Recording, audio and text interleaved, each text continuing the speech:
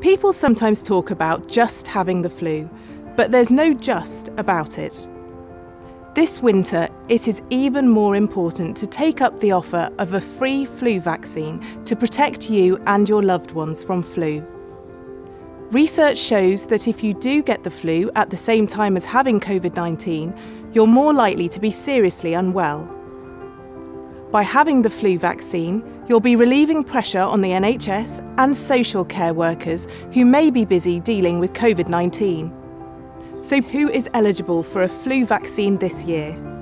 Children aged 2 or 3, in primary school or in Year 7 of secondary school will be offered the nasal spray as part of the flu vaccination programme. Adults aged 65 years or older, people with long-term health conditions such as asthma, diabetes, liver or heart disease, those who are pregnant, people with learning disabilities will also be offered the flu vaccination.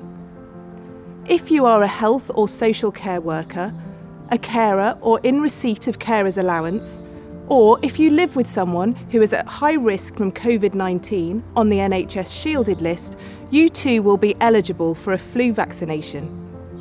So please talk to your GP surgery or community pharmacist today about getting your flu vaccine.